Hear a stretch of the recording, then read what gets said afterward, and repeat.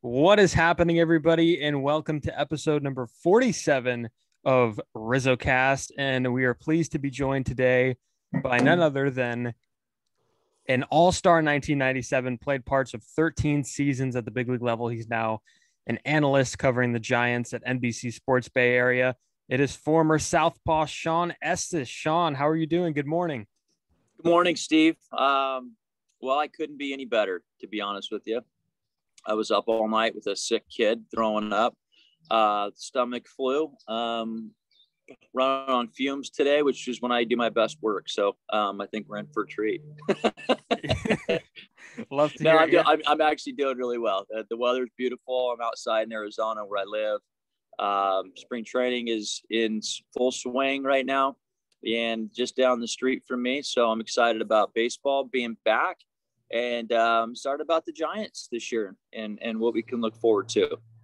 Yeah, spring training is back. You're right. So what was this time of year kind of like for you? Were you ready to go back? Was it like, oh, one more week? I'm sure you were ready, but what was kind of spring training like for you as a player this time of year?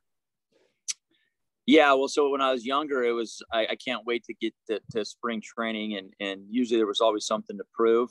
You're trying to make a team, you're trying to move up the ladder in the minor leagues, you get to the big leagues and your first big league camp. And then, you want to prove to them that you belong there. There's a lot more to prove when you're younger. So you're chomping at the bit to get to spring training. Plus the off season is just way too long based on the fact the minor league season gets done in September. So you have a full another month that you have to sit around or work out or whatever it is. So it becomes a little bit monotonous. And then as you start to get older and you get settled in and you're going to be on the team and your perspective changes when it comes to spring training and it's all about just getting ready for the season, you kind of know exactly what it takes to do that. And then you realize that spring training is a little too long. the off season's too short. So yeah, I would say that, when I got to the big leagues and I was established, I felt that I looked forward to the games of spring training. I was excited just to get back and play baseball again. The off season is just perfect, depending on how late you go into how late you go into a postseason run. The off season is just the right amount of time where you can actually look forward to putting the glove back on again, getting back out there, putting the spikes on, hanging out with your teammates, getting in that clubhouse atmosphere, and then really the excitement of just kind of seeing what you have as a team. What you can accomplish as a team. And then obviously individually, you set goals for yourself. So, yeah, this was the time of year where like they just started games down here. So this is what you looked forward to. The first 5 or 6 days of spring training for pitchers and catchers is no bueno. It's it's a lot of pitchers fielding practice, a lot of bunt plays, a lot of running. You just can't wait for the hitters to get there so you can do your first live batting practice sessions, and then you obviously transition into games. But yeah, I think it just depends really on where you're at in your career about how you view spring training and how forward you are looking forward to it, I guess it's to say. So when you retired, was there like an itch, like an automatic itch the next spring? Like, did you feel like I should be in spring training? I should be in Arizona. I should be in Florida. Was that like, did that stay with you after you retired? Not really. I know a lot of guys, probably would tell you that it does. And that it felt kind of weird come middle of February and you had nowhere to go. And I think partially why I didn't have that itch is because after my last spring training in 2010 with the Nationals, where I was released and I knew that I was going to be done playing, I automatically transitioned to the next phase of my career, which is broadcasting. And I went and got an interview and NBC Sports Bay Area to see, where I could go in far as media is concerned. And then I got the job the next year. So come this time, my first year post-retirement, I dove right back into a little different line of work, but it was still like, business as usual. It's baseball season. And now I got to prepare a different way. I got to prepare more mentally. I got to learn like the team. I got to find out how to become a better broadcaster. And instead of like trying to figure out how to get out Albert Pujols or trying to figure out how to get out Gary Sheffield, It was more about my preparation was like, I got to go out and study these guys, find out what the roster is going to look like. And then I also have to prepare to get better on television, so the mindset was a little bit different, but I never really felt like I had that spring where nothing was going on. And what am I doing right now with myself? It's always been baseball in one aspect or another for me. Pretty much since I was 18 up until right now, I'm still doing the same thing broadcasting wise. Yeah. So it's, it's funny. You said that you have nothing, you usually had stuff to do during the spring after you're tired. And here you are with a sick kid talking to me in 2021. So there you go. So let's talk about the Giants. They're in a packed division. The Padres made a ton of moves, well documented. The Dodgers are the Dodgers, one of the better teams, probably the best team and the favorite to win the World Series. Who knows what that means? Because you can't predict that kind of stuff most of the time. But they're good, and the Giants are kind of that third team in the National League West. What are you expecting in 2021 in terms of impact? Some of we see the veteran players, Belt, Crawford, Posey, they're kind of on their last year of their deal. Some of the young guys coming up. What are some of your expectations for 2021 in San Francisco? Yeah, before I give you my expectations on a lighter note, can you hear that dog barking in the background? Because if you can, then I'll go to a different spot because I don't want that going on the whole interview. But if you can't, I'll get on to the stuff about baseball. Can you hear that? Very vividly. You're good. I'm good. Okay, cool. All right, because it's annoying me. I hope it's not annoying you guys. Yeah, no, I obviously you mentioned that the Dodgers and the Padres, on paper, obviously the team to beat, and coming from a media side of things, that's all we can do right now is look at it on paper. Obviously track record speaks for itself with the Dodgers, what they were able to accomplish last year. Padres were able to make playoffs. They made some big moves this past winter. On paper, they are locked and loaded. And to be honest with you, I think that they are in a position to be good for a long time, and maybe even this year overtake the Dodgers. Are that good. But you still have to go out and play the games. And that's why, as a player, you step into that clubhouse the first day of spring training and you are aware of what's going on around you, yet you still believe. And if you don't, you shouldn't be in there. You still believe that your team can win no matter what. Like, it doesn't matter how good the other teams are. A lot can happen in a 162 game stretch, season stretch, I should say. Injuries can happen.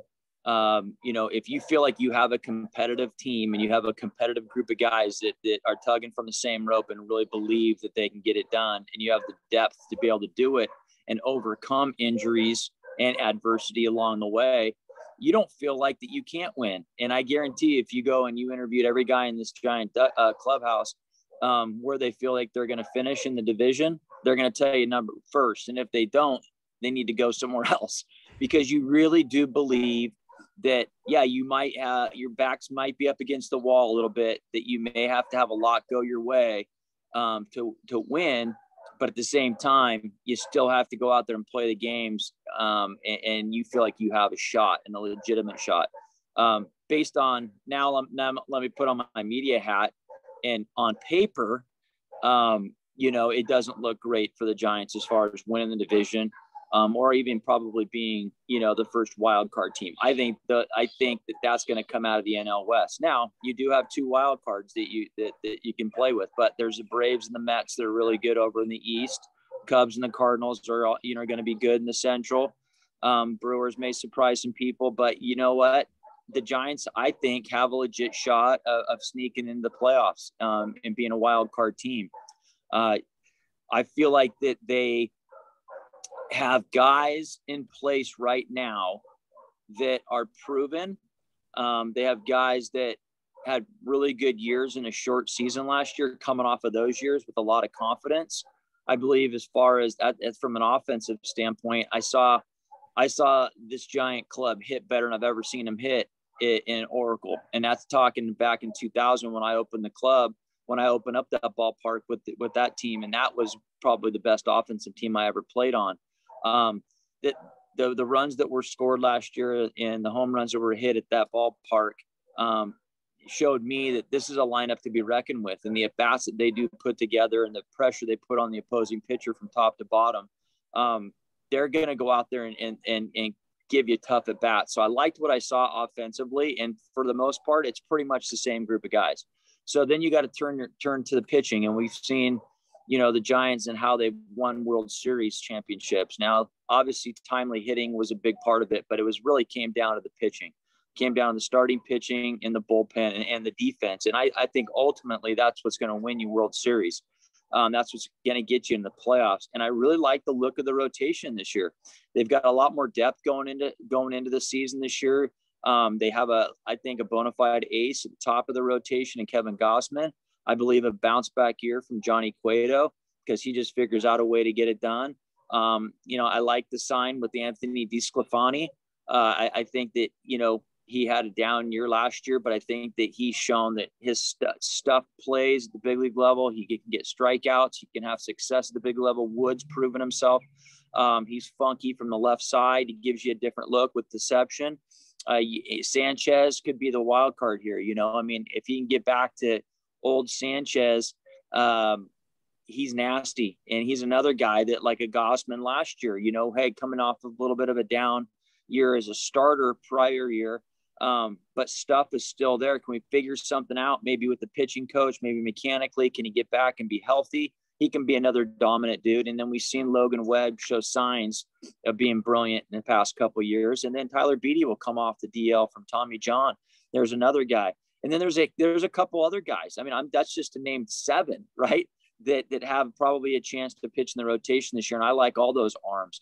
And then the bullpen, that's a crapshoot. And you never know. I think that they're positioned to be really, really good in the bullpen. They have great arms. They have guys that give you different looks from both sides, righties, lefties, funk, good off-speed stuff, guys that have swing and miss sliders, have swing and miss fastballs. They got a lot of different looks. You had a guy throwing, dragging his knuckles on the ground, and Tyler Rogers. A lot of different looks that Gabe Kapler is going to be able to deploy on any given day or in time. So, and they're deep, and the AAA bullpen is going to be solid as well. And you've seen in the past, like, there's just a lot of shuffling going on during the season, a lot of transactions being made based on guys pitching 2 or 3 days in a row. Okay. Then you go down to AAA, get somebody else. So do you have reinforcements at that level? Absolutely. So what to expect win-loss wise? I don't know. I think it's a better than 500 team this year. How much better? I don't know that. I don't think anybody knows. But obviously you see you see the two stud teams in front of you, which I believe are the 2 best teams in the National League, and the Dodgers and the Padres. You're going to have to play them a lot this year. Matter of fact, you're going to have to play them. 26 times. Or more. I think you got to play them 9, 18, 36 times total. So that's a lot of games against really good competition. Yet you do have the Diamondbacks and the Rockies in your division, which you get to play 36 times as well. So if you go 0-36 against the Dodgers and Padres, and then you go 36-0 against the other 2 teams, then you're 500 in your division. You got to just clean up on the other divisions. Simple, right? Yeah, exactly. And I think that it's so interesting because the Dodgers are good, but the Giants have always played, or at least the last few years, have played the Dodgers pretty well. Last year, besides like that opening night, I think the opening day, and that one doubleheader, the Giants played pretty well against the Dodgers. So it's going to be interesting to see. I think the Giants have not seen Blake Snell or any of those guys yet. So it's going to be interesting to see. And of course, Coors Field, you never know what to expect. So we can't wait to watch some National League West baseball for sure. So let's talk. I want to talk to you about the bullpens, because you mentioned the bullpens and Tyler Rogers and, a different arm angle. Then you go to a guy like Matt Wisler, who's, 86% slider. Then you go to a guy, Jake McGee, who's 86% fastball. It's all over the place. It's different looks, as you mentioned. Bullpens used to be a thing where, it used to be considered failed starters would get knocked to the bullpen, and you used to want to get to the bullpen as an offense. When you watch baseball today, how taken aback are you by the power pitching in these bullpens? Well, it's just become normal now. we had Felix Rodriguez back in 2000. He was our hardest thrower coming out of the bullpen. He threw even harder than Nen. At that time, he was throwing 97, 98, sometimes 99, and all he would throw would be a fastball, and it had life to it. And at the time, that was one of the best fastballs I'd ever seen. And the fact that he could just throw a fastball and get away with it. I always felt like that the only way you could survive at the big league level is if you had an off-speed pitch to go with it. He proved you didn't need to do that. As a matter of fact, his worst breaking ball he threw all year ended up getting knocked for a base hit against the Mets in the 2000 playoffs, and for a base hit up the middle because it gave the hitter time to hit it. Like, he did not need to throw an off-speed pitch and get guys out, and he was our setup guy. Now he's a dime a dozen. I mean, everybody you see that the other opposing bullpens and even the Giants bullpen runs out there has the ability to throw upper 90s, it seems like. And with that being said, yeah, it makes it a lot more difficult. It's not necessarily like, let's get to the bullpen anymore, unless you have a starter on the mound that's just dominant that day. It's like, how are we going to score runs today? It's not like, let's get to the bullpen. It's like, how are we going to get to the starter early? And then when the bullpen does come in, how are we going to grind out at bats and get guys on base and find a way to score some runs? You're not as giddy as an offense right now to see other bullpens. And that's not saying that about all the bullpens, but the good bullpens, yeah, you don't want to get to those guys. And like you said, I mean, just the fact that these guys are coming in and throwing so hard. Now, with that being said, I think that hitters' eyes now are adjusted to the velocity a little bit more so than they have in the past. Like I said, Felix Rodriguez coming in, throwing 97, 98. The hitters just didn't see that. So it looked a lot harder to them when he did come in the game. So they had to cheat for the fastball. They had to make some adjustments. Now guys are so in tune to seeing that velocity that it doesn't phase them as much anymore, because you see four guys out of the bullpen that day, but they're all throwing mid to high 90s. So your timing's already kind of there. And if you see that day in and day out, it's not going to phase you. What does phase hitters, and if you talk to hitters, is deception, how fast they can pick up the baseball out of the hand of the pitcher. If a guy, and I always used to say, that guy throws a hard 95, or he throws 98, but it just doesn't seem like 98. Maybe the gun's saying that, but I feel like I can see the ball. I can pick it up earlier, so I'm on time for it. But a guy that throws 95 that can hide the ball and has a little life to the ball, maybe it actually has that effect that it takes off and it rises when it gets to the plate. Those are the guys that are tough to hit. And also a good breaking ball with good spin that looks like a fastball out of the hand of the pitcher that's hard to pick up, that in a guy that does throw hard, then you can't necessarily time the fastball, but you have to time the fastball. But then all of a sudden you have a good spin on a breaking ball that disappears. And a guy like you mentioned in Whistler that can just throw that 85% of the time and get hitters to swing and miss or get weak contact. That just goes to show you that I think it's changing a little bit as far as like how GMs are assembling their bullpens. They're getting guys now that have more swing and miss breaking ball stuff to go with the velocity. It's not just, oh yeah, it's a nice arm, but he doesn't really have a lot to go with the fastball. And one, he can't control or command a fastball. He can just throw hard, and that plays sometimes, but on a consistent basis, it's tough to get hitters out at the big league level. One, you can't throw strikes with it. You fall behind in the count, and then you got to throw a 3-0 ball right down the middle of the plate. And that's when the hitter's going to be ready and they're going to tee off on it. So I like the look of the Giants bullpen just because, like you mentioned, they're not predictable. They're not all throwing mid to upper 90s with nothing to go with it. They don't all have straight fastballs they're not just velocity, no command guys. Guaranteed when spring training start or when the season starts, the guys in that bullpen will have to prove in spring training that they can throw the ball over the plate. You've already heard it for Gabe Kapler from the 40-man guy Nunez, or not the 40-man guy, the Rule 5 guy Nunez, is that, not only do we like his arm and he hasn't pitched above A ball, but he's already filling up the strike zone in spring training from day one in his bullpens against hitters live batting practice. And then into his first game, he loved the way that he was throwing strikes with his fastball. they're going to have to do that to make this roster. So when they whittle it down to 8 relievers come opening day, I think the Giants fans are going to love the look of this Giant bullpen. Yeah, and I think I played 4 years of high school baseball, and the number one thing that I was told was no free 90s. No free. I mean, there's a time and place to walk a guy, but it's not leading off an inning. And I think, I mean, just I wish somebody would have told me that in high school.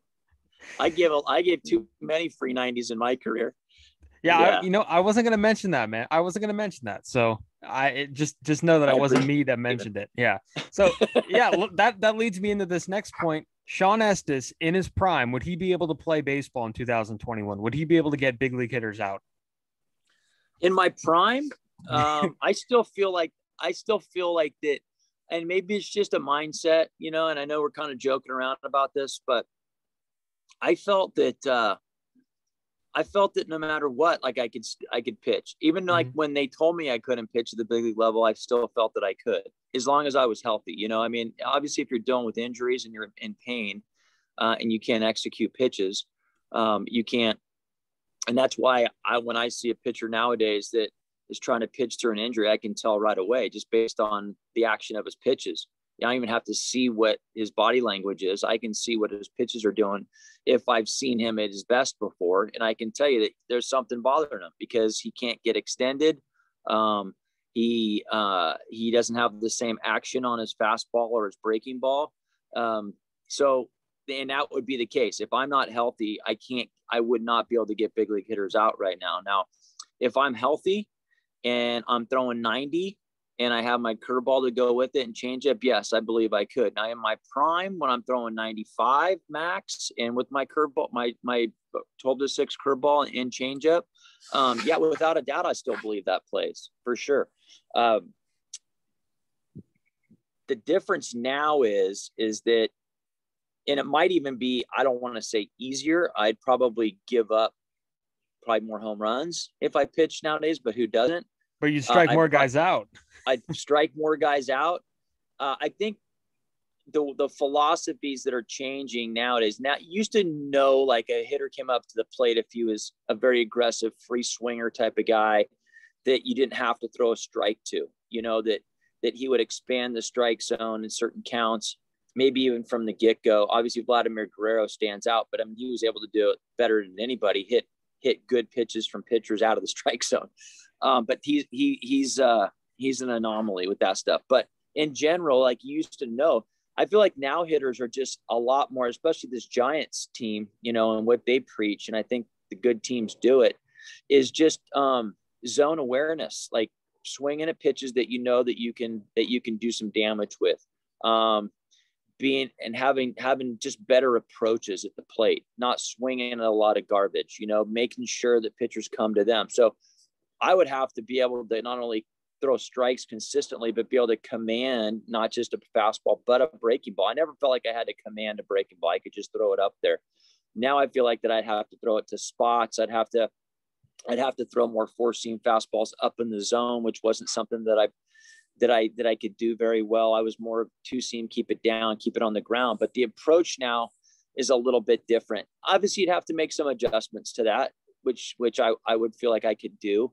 But yeah, I absolutely. I mean, if you don't pitch in the big leagues, and get there, and then doubt, your abilities to get hitters out, no matter when and what era it's in. Like you could talk to a guy that played in Willie Mays' era, if he could get hitters out nowadays, and they would probably tell you, yeah, I'd find a way to do it, no matter what my velocity would be. Yeah, for sure. So I want to ask you about kind of the early part of your career, right after you were drafted. There were some clunkers in the minor leagues. As a first round pick, did you ever, because I know you had committed to play at Stanford, was that ever in the back of your mind? Was there ever a question of doubt that followed you through maybe those first few years of the minor league level? The only time I'd started to doubt myself was when I was traded to the Giants. As bad as I was with Seattle, I never doubted that I could figure it out. I didn't think it was going to take as long, right? I didn't feel like I was going to struggle as bad as I did, but the struggles, I always felt there was a reason why. It wasn't that I just wasn't good enough. I knew that I had to figure some things out mentally, and I had to figure some things out physically, mechanically, to get myself in the right position.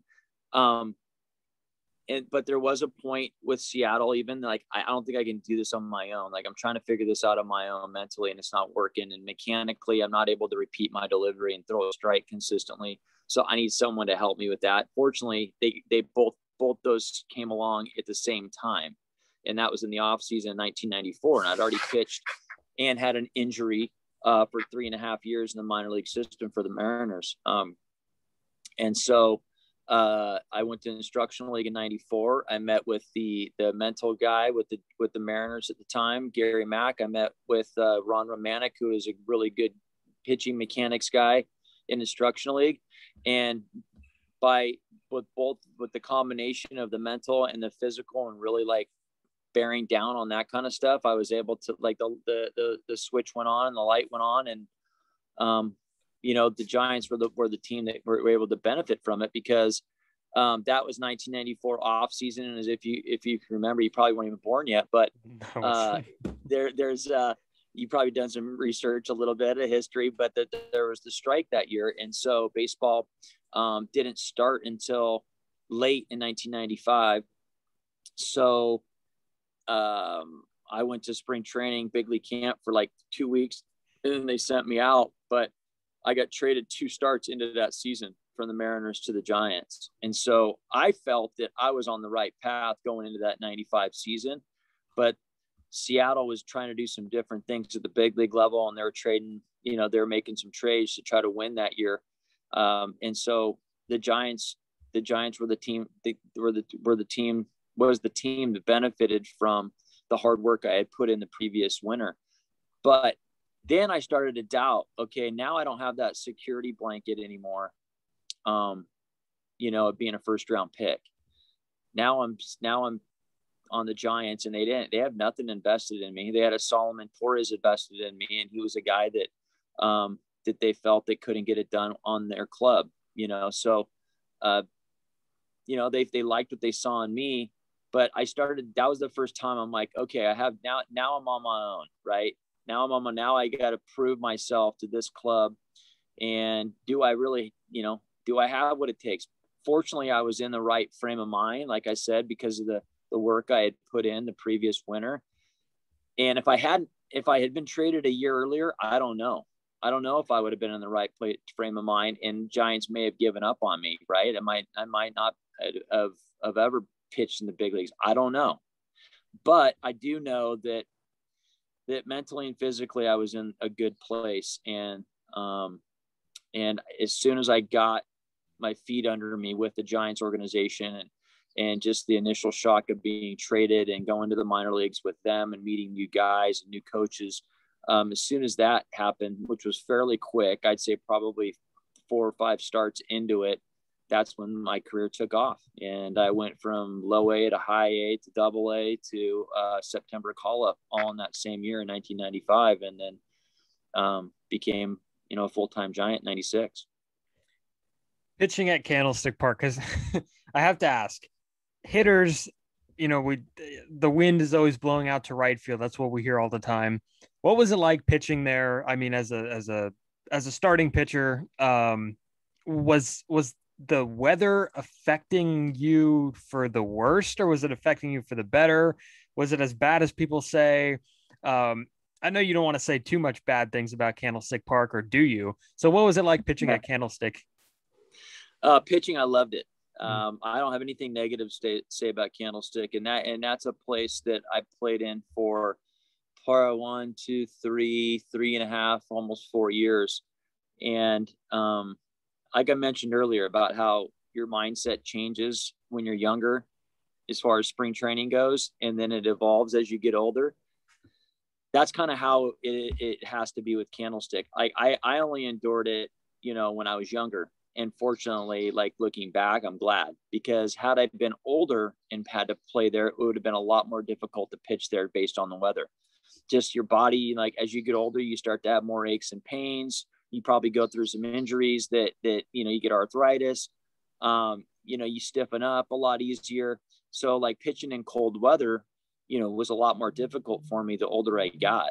When I was younger, like nothing bothered me. I used it as an advantage. I thought it was more of a mental advantage to pitch in Candlestick because I knew that the hitters were coming up to the plate. They were cold. They were more concerned about stuff out of their control than they were about getting a hit off of me. At some point they probably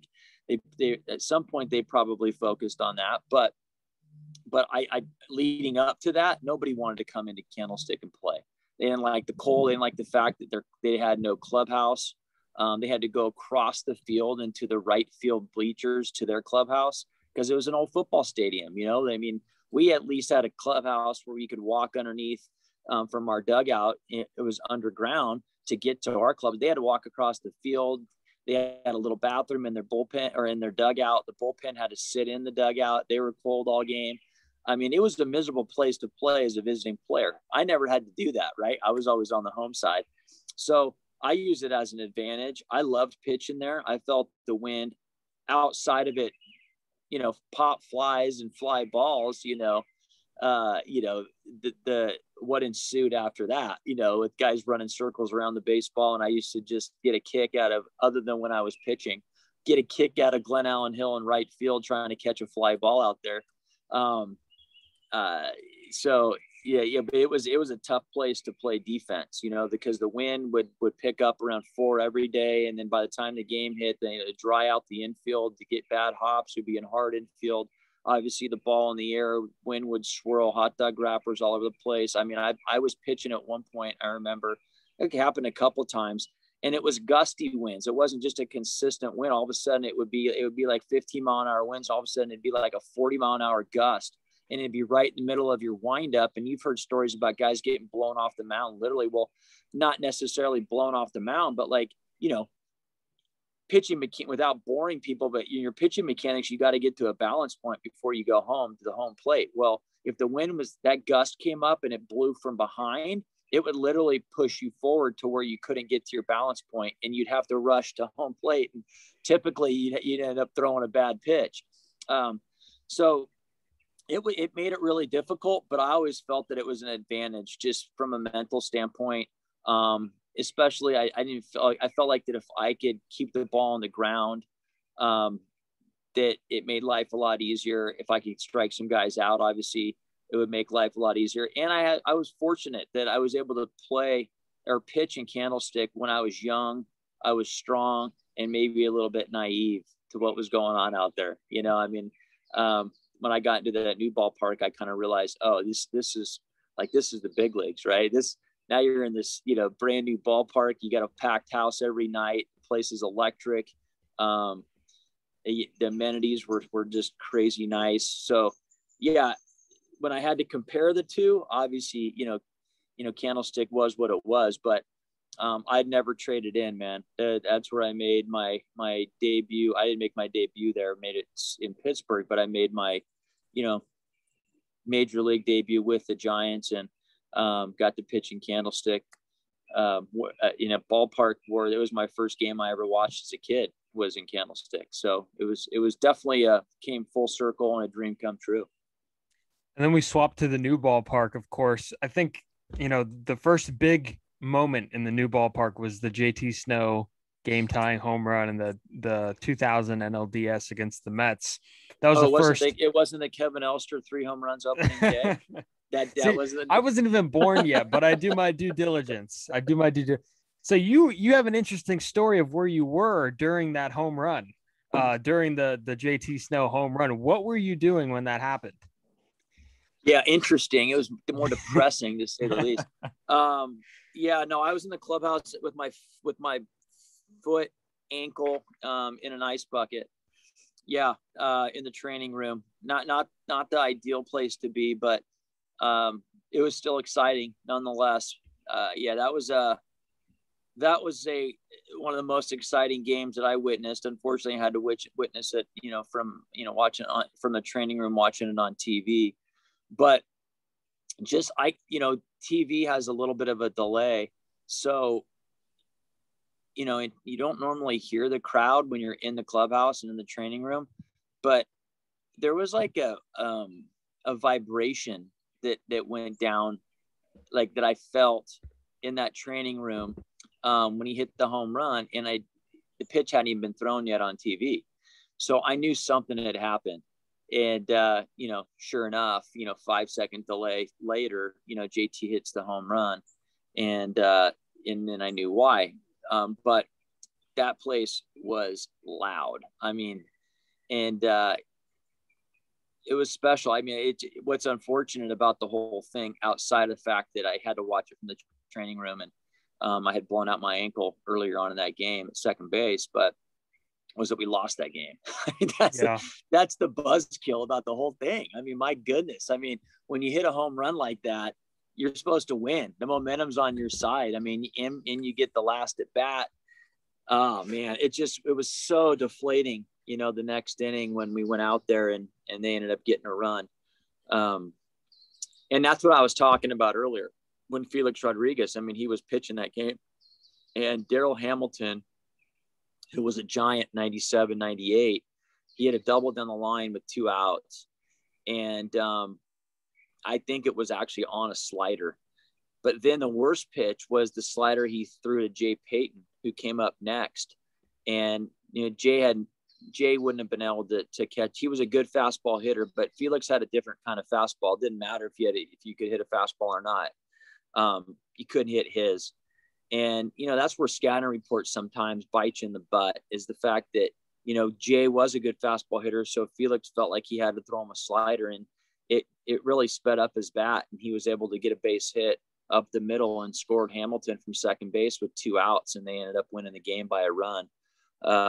But it doesn't take anything away from the moment in time that JT hit the home run off of Benitez, because we didn't know if it was fair or foul. JT's, running down the line, takes a wide turn. He's pointing, and all of a sudden it goes out. He came in to pinch hit that game too. He didn't even start that game. So he came off the bench and hit that big home run for us. So what's unfortunate is that was the best Giants team I played on.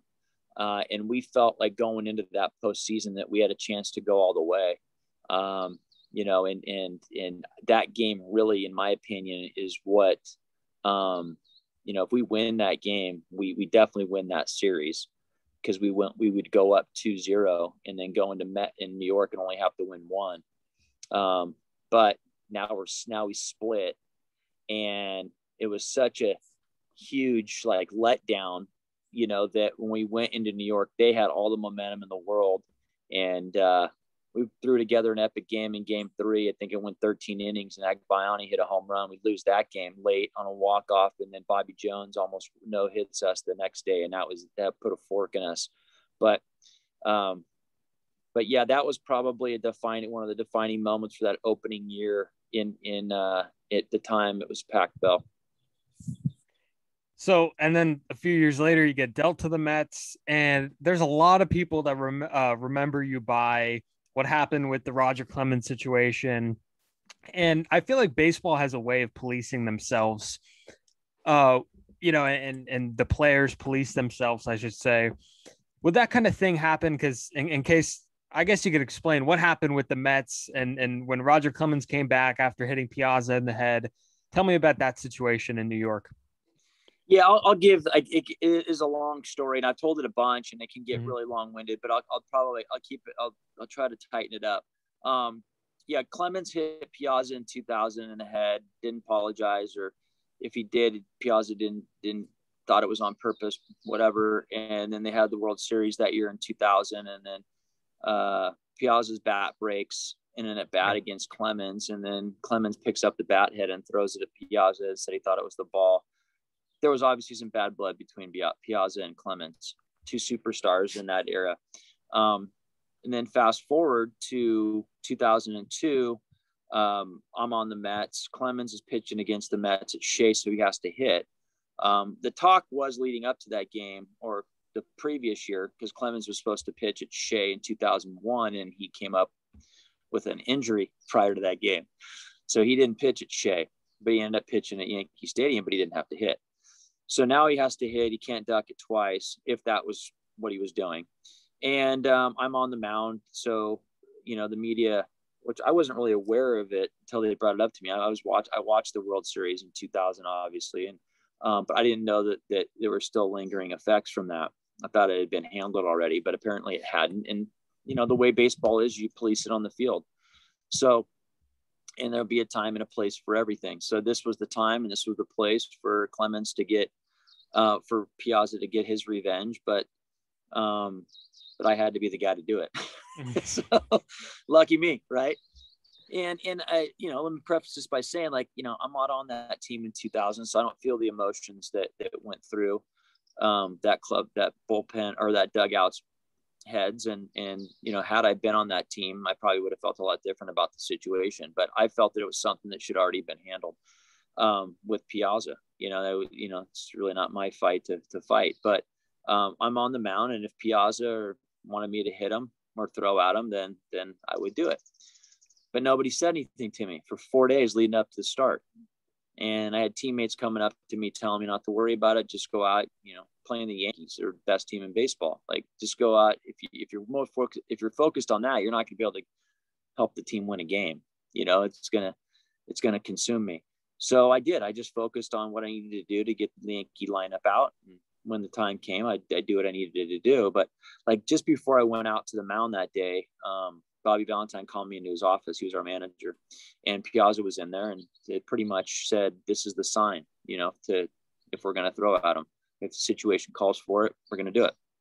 So nobody was on base, and first time he came up, and I knew I had one shot to do it, and I reached back and I fired it, and it went behind him, and he moved out of the way, and then I'm like, crap, that might have been my only shot to do it. And I didn't get the sign again to hit him. But that's what I said. I said, if I get the sign to hit him, I'll do it. I mean, I'm not going to just throw at Clemens just to throw at him. Like I said, I'll do it if it's called from the dugout. And I'll do it if Piazza walked out to the mound and said, "Hey, throw at Clemens until you hit him. Let's just get this over with." But that never was said.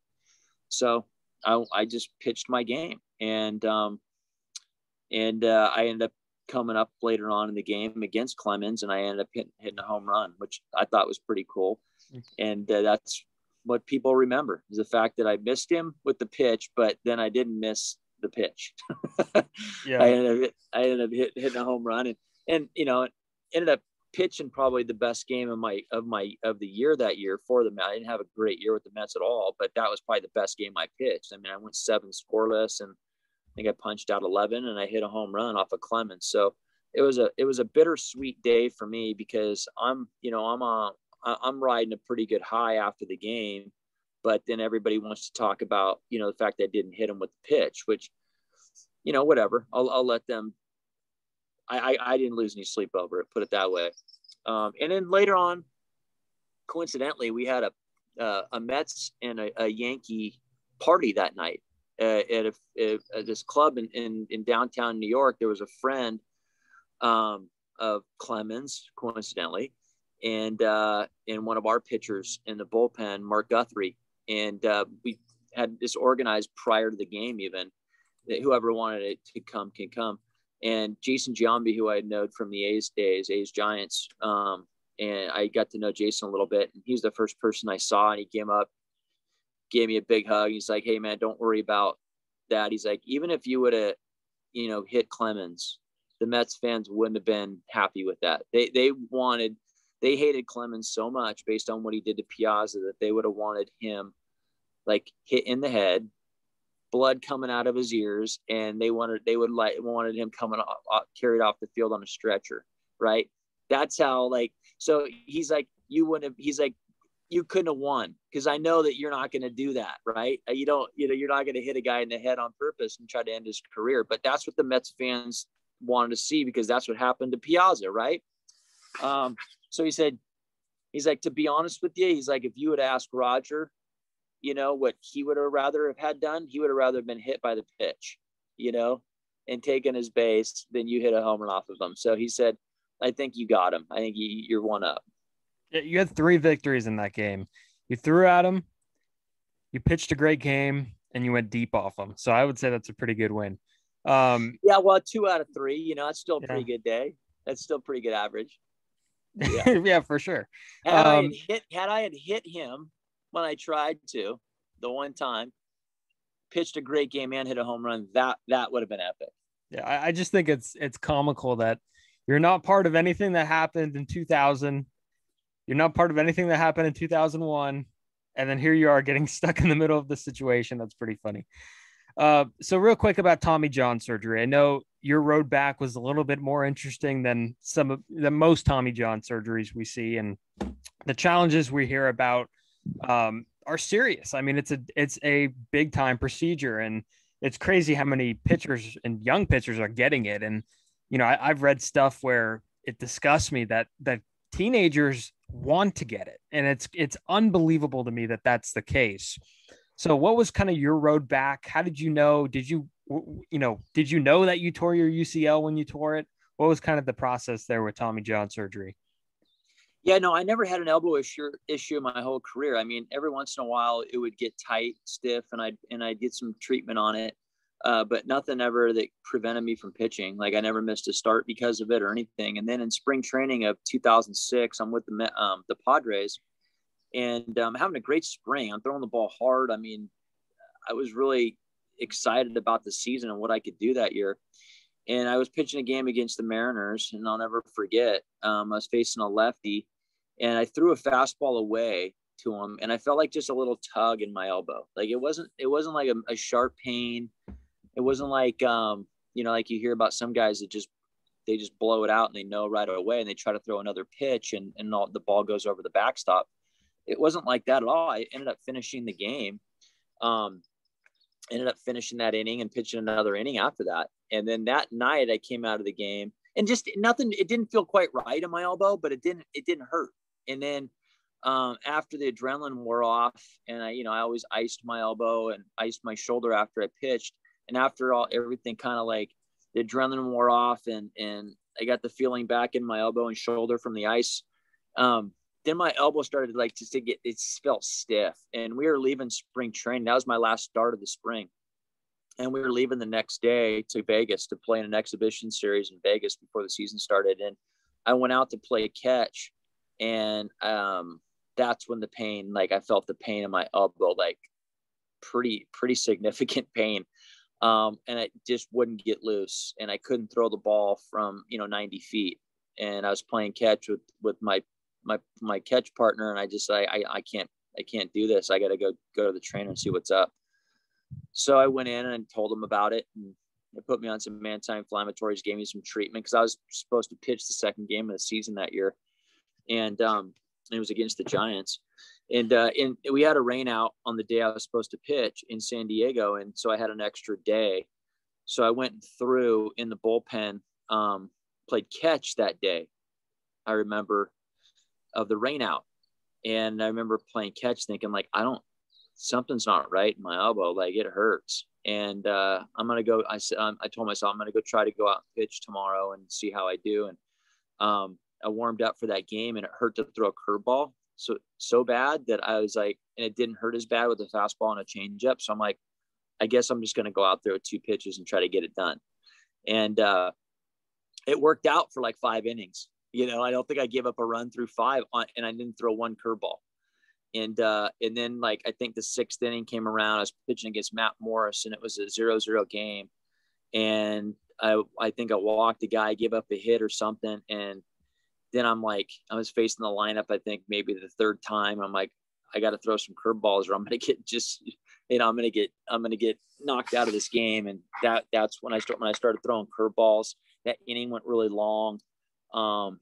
And I finished the inning, gave up a couple runs, and came in and told the pitching coach, I think I blew out my elbow. Like I knew, like I said, the pain was so much that like, I could not, after I came out of that inning, I couldn't like go up and take my hat off. It hurt. And then I tried to shower after the game. I couldn't even wash my hair. So I went in the next day and got an MRI, and sure enough, I had a torn UCL. But they didn't know the significance of it. So I tried to rehab it. Like you see that happen quite a bit. And then when I came back, like I think a month or 2 later, tried to throw a bullpen and throw a curveball again. It was the curveball that got it. It wasn't the fastball or changeup that affected it as much. Then I knew, and it buckled me on my first curveball that I threw in a bullpen. And then I went and got surgery like the next week. Yeah. So I found the box score for you. So top of the sixth inning, Giants and Padres. Giants in San Diego. Omar Vizquel singled. Okay, and then here's where it gets wild here. Ray Durham singled back to you. So it must have been like a swinging bunt or something that you couldn't make a play on. Walked Yeah. Barry. Okay. And I don't want to interrupt. I don't mean to interrupt you, Yeah. but I remember it was a swinging bunt, and I Mhm. went to try to throw him out at first base, and I had to make an awkward throw, like with nothing behind it, just all arm. And I felt my elbow on that throw to first base so bad that I'm just like, that's where I think I did most of the damage, to be honest with you, was on that throw. And it never felt good the rest of that inning. But yeah, it was a swinging bunt. Yeah, and then walked Barry Bonds, and then here's another swinging bunt. Moises Alou singled back to the pitcher, is what it says in the box score. So there's two of them in that inning, so you just couldn't escape it. I mean, and then you struck out Matt Morris swinging to end the inning. So there you go. The trooper. Yeah, so I struck him out, and I remember looking up at the gun, because we had a radar gun out in left field. You could see it was on like a board that you could see how hard you threw. Because I said, like, as bad as my elbow hurts, I still feel like I can throw hard. It was weird. Like, you know what I'm saying? It was like, I still felt like I had velocity. It just hurt when I threw it, and especially after I let go of the pitch. So then I looked up there, and it was 93. And I came in the dugout, and I told my pitching coach that I blew out my elbow. And he's like, your last pitch was 93. I go, I know. I have no idea how that happened. And sure enough, I had a torn ligament. Yeah. It was unfortunate that inning didn't go. I couldn't get out of that inning, but it was inevitable. My elbow was blown out. Yeah, that's insane. All right. So before we go, I have a few rapid fire questions for you. Some trivia about you. So this should be interesting. First one is some of these are easy, so you're going to get these right away. Who was your first big league strikeout? That was Jacob Brumfield. Yes, that's correct. Most homers off of you with 4. Probably Matt Williams. Yes. Most strikeout. Who have you gotten the most? 4 strikeouts against this hitter. Jeff Bagwell. It's Raul Mondesi. Oh, Mondesi, yes. Yes. I could check Bagwell, right? Bagwell actually had we could check that right now. 10. So 10 strike. You've gotten him 10 times. You struck out Mondesi 13 times, not 4. No, I was gonna say I think it was more than 4. Yeah, I wasn't gonna call you out on that in case I was wrong. Yeah, okay, Mondesi, but yeah, Bagwell had to be close. Mm-hmm.